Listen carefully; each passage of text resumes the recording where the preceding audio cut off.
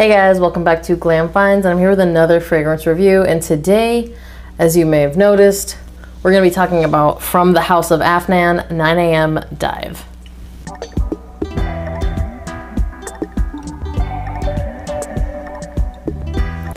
Now, I'm going to go ahead and give you guys the notes in case you haven't already read them, which you probably did.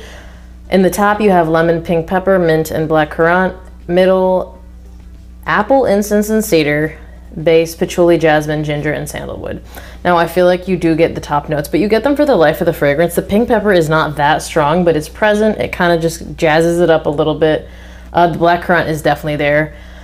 And the apple is definitely there. I don't get the incense. And the woodiness, if anything, that's in the black, and that's in the backbone. The ginger is definitely there, and I love how the ginger is playing with the apple and the black currant here. It smells really good. But speaking of those notes, it has been compared to Bleu de Chanel, Bulgari, Tiger, and I believe Afternoon Swim. Yeah, I don't get any of those three here, and I have decants of Tiger, Afternoon Swim, and I have samples of all the Bleu de Chanel iterations, but yeah, I mean, I hate to say it, that's not any of this. This reminds me of things that I've smelled in the past, but really what I'm getting from this is kind of this like really fruity, sweet,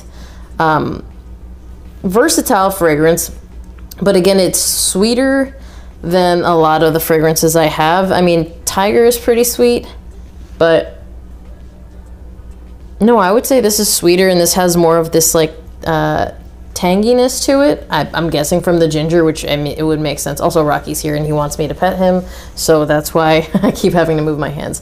But for me, it's just one of those fragrances that you can reach for when you're looking for something sweet and mass appealing, but maybe not super different. Now, I don't think that it's a clone of anything, and it could be, but this doesn't smell exactly like anything to me. It smells like, you know, it takes bits and pieces of this and that, and it smells good, but you're gonna get that fruitiness, and you're gonna get that ginger, and you're gonna get a nice sweet fragrance. Not in a bad way, in a very good way, and I honestly can't imagine anyone disliking this. But in terms of performance, I wore four sprays to my neck. That's kind of my go-to move most of the time, unless I've learned better from a brand. I should have learned better from this brand, but I would say most of the times I wore this, I either wore 3 sprays to the neck or 4 sprays to the neck. Now, I already told you guys that I do commute to work. I've worn it for an entire shift. It lasts through an entire shift. This lasts over 10 hours for me, and I'm gonna say that very confidently. It has lasted over 12 hours for me. I'm gonna say that very confidently. Now, my skin may not act the way your skin acts, but I would say it would be very difficult for me to envision someone getting less than 10 hours. Now, this was like 9 p.m. for me. The way that 9 p.m. worked is I knew it was there. I didn't feel like it was too loud or anything like that, but here's how I knew that I was wrong. I was at work and someone said, "Hey, I smelled you in the hallway." I knew you were in the building because the whole hallway smelled like you smell right now. 4 sprays to the neck, and that's what I got. Now, we're gonna jump around because I feel like that's the easiest. Compliment-wise, they gave me a compliment, said you smell really good, and with this one, I have received compliments. It has got that sweet factor that most people are gonna not be able to dislike. It just smells good. It smells easy to wear. There's nothing challenging about it. But performance, the sillage, obviously, as you can tell, really well above average. Longevity, also above average. And projection is above average. Projection I'm okay with because, again, within that commute, it kind of gets to a level where people aren't, you know, getting blasted in the nose with it. But it's a really inoffensive fragrance, so I feel like even if I did spray a little too much, this wouldn't be one that would, you know, bother people really at all. So who can wear this? I want to say anyone, but I do also want to say that this is more of a youthful fragrance, and I'm not saying that if you're not, you know, 20 years old, you can't rock it. You can rock anything. I'm gonna rock this, but it's not really going to be my go-to because it maybe is a little sweeter and a little more youthful than I typically prefer. Do I like it? Yes. Do I think it's gonna be really easy if I want to go to an outdoor event in the summer because it just projects and it smells really good and it's fresh, but it's also sweet, and that combination tends to work? Absolutely.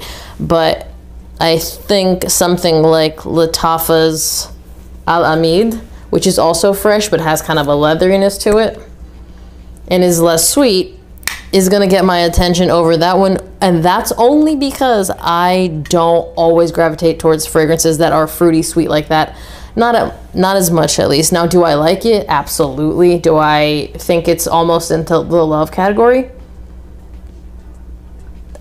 This is one that it would be more of a love because of people's reactions. I do like that it projects well and people tend to really like the smell of it. I like that. But for me, again, the Lattafa, I would pick that over it pretty much every time, other than, you know, the few times where the 9 a.m. dive would outperform the Lattafa in a, you know, a setting that I do want to project a little bit more because I'm not indoors. I do find it unisex because, again, fruity, sweet, fresh. Yeah, that doesn't really tend to go in either direction, especially the way that they did it here. That it's not like this musky freshness or anything like that. It's just a freshness that you would find in something that they would have gone aquatic with, but it didn't really go fully aquatic. It's nice. It's really, really nice. I really don't think that anyone would dislike wearing it either, honestly. Where could you wear it? That's kind of what I mentioned. I'd wear this during the day, spring and summer outdoor event. Now, if you like fresh, sweet fragrances in the cold, it projects, and I've worn it in the cold multiple times. It's actually still cold where I live. Like today and yesterday were warmer, but before that, it's been really cold. Like, I don't think California's seen winters this bad in a very long time. But again, this is a summer and spring fragrance, daytime use. Now, if you're in one of those humid climates and you're looking for something to wear at night when you're going out with your friends, I would recommend wearing this because in a tropical climate, I know you guys, because you've asked me before, need fragrances like this because you can't wear the more cloying, overly sweet ones. And this isn't overly sweet. I think if you're in a tropical climate, this is going to be perfect for you. Get attention, get noticed when you're going out at night. And I mean, again, the compliments are there, especially because it projects so well. I wouldn't necessarily wear it on a date night just because it doesn't really have date night DNA. And I wouldn't gravitate towards this for work, but if you do 1 to 2 sprays, it's pretty nice. I mean, I don't think anyone's going to take any offense to it. It's just not necessarily a work fragrance, in my book at least. But for the most part, you're going to any outdoor events, any like festivals, anything like that in the summer, this is actually probably going to be my #1 pick as of right now. Also, I know I don't talk about presentation much, but it does come in a pretty cool box, and I don't hate that blue bottle. I think it's pretty cool. I like this one more than any other in the Afnan 9 a.m., 9 p.m. line.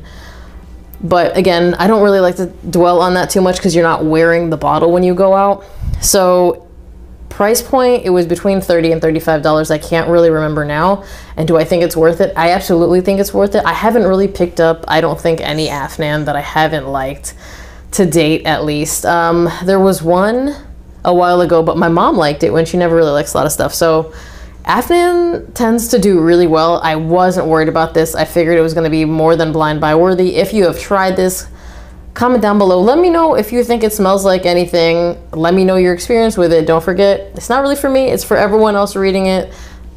People like to know what multiple people have experienced before they pull the trigger on a fragrance. As always, thank you guys for watching. Remember to like this video if you liked it. Be subscribed to my channel. Hit that notification bell to get notified when I drop a new video. And I'll see you guys on the next one. Bye. Say bye, buddy.